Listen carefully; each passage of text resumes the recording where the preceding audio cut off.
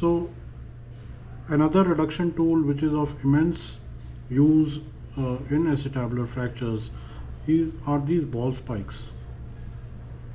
So they have a pointed tip, and then there is a ball which is just next to the spike. So you can have control on the cancellous bone, and the ball prevents it from getting inside. So now it could be angled or straight, and they could be of different lengths, as you can see here.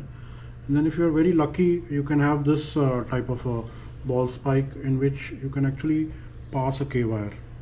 You can actually pass a K-wire, and you can, after putting in a K-wire, you can use the ball spike to secondarily compress wherever you have sort of got the reduction.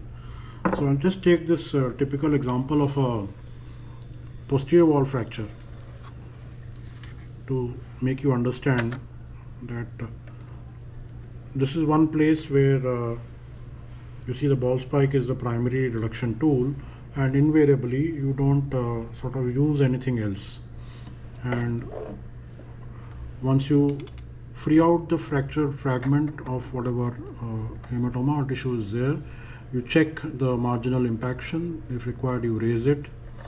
The femoral head actually serves as a template on which you raise your marginal impaction, and once you are all satisfied, your fragment is a large big fragment, you sort of use your an assistant puts a ball spike to hold it there, and then you drill a hole using a K-wire to get a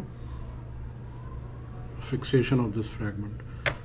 The thing to look at is you don't want to enter the joint, so you might put the K-wire, take it out, again sort of open up the fracture and see whether your K-wire is in the right point, the hole, and then once you are satisfied, you can go ahead with your compression screw, which is then secondarily stabilized with a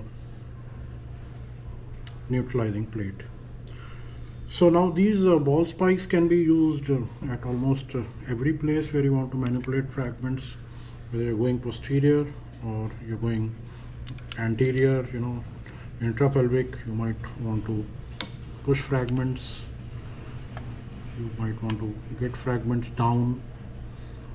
They also help in some amount of retraction of the tissues. And then your routine large clamps secondarily help you in get reduction. So if you want to use the greater sciatic notch as a place to plant your reduction tool, it's very important to erase the tissue over here, and at the end maybe push in some gauze, or then push in your finger and create space for putting whatever instrument you want. Once you've created this space, you can put in a spike over there, and then you can slide your prong, your reduction tool, in between the spike and your bone. So this is a great area actually. If you like in this fracture, if you can get your reduction clamp, it really gives you an excellent force to get your reduction. And if you look at the superior prong, it is placed in such a way that after getting this reduction, you can still slide your plate. Also, if you use the anterior superior iliac spine osteotomy, then there are ways of sliding these prongs just next to the osteotomy area.